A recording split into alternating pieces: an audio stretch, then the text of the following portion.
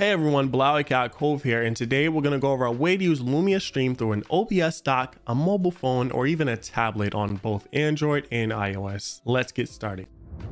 So if we come over to Lumia Stream, you'll notice a new tab right here in the top right called Lumia Link. If we click that, you'll see we can download Lumia Stream Link on your mobile phone or open the link in a browser OBS dock.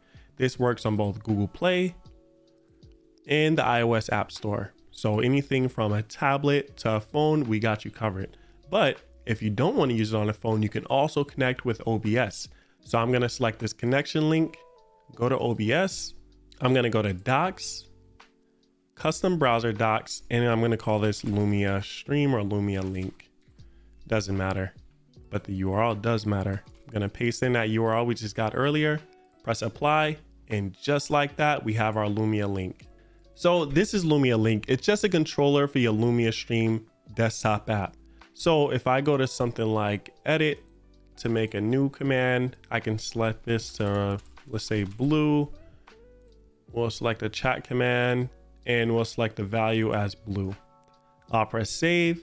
And now when I click this, my lights will turn blue. Now this could sit in OBS as mentioned. You could have it as just a floating dock as I'm doing right now.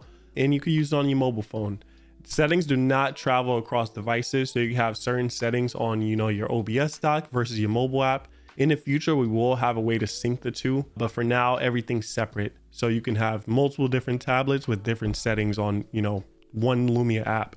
So you have your dock page where you can set it up however you like. You can set up different chat commands, different alerts that you want to trigger, studio items, maybe text to speech or chatbot, or even turning Lumia off or on really quick, as well as stream mode.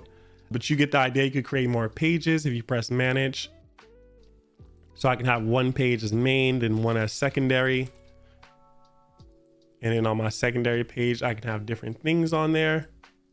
You get the idea. You could just keep adding on to these different pages. The pages are, limited by your imagination. Next up, you have your control page. So this is kind of what you're going to see inside of Lumia Stream's control center. Under shortcuts, you'll see, on and off, stream mode, default state, clear and queue, fuse on off, and then you'll see your different commands like shout out, aqua, blue, pretty much everything you're going to see inside of the control center shortcuts you'll see here as well.